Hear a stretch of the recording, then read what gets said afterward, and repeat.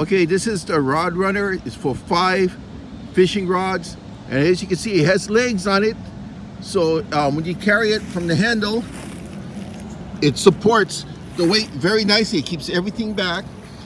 None of the reels will hit the rocks or the sand on the bottom, and it handles the weight just fine, even when you use 12 to 13 foot rods. Isn't that great?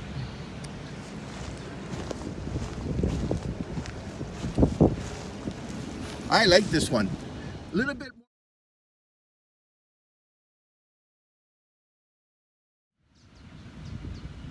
Okay, as you notice, the reels on the bottom do not hit the sand when you put it down, so this is good. That means that the sand won't get into the gearing of the reels, and that's one of the downfalls with the taco rod rack.